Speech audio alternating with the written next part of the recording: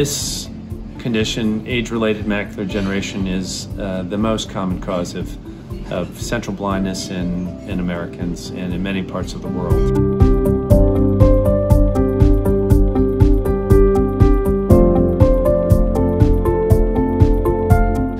Letters, 13 letters, 19 letters. What does this mean? Well, they started at about reading that much on the vision chart. 10 letters gets them down to there. That's meaningful. Anything that's over 5 letters, I tend to believe might be a real effect. Anything less than 5 letters could just be noise. When you get to 10 letters, you've got my attention. You've got the attention of the retinal community.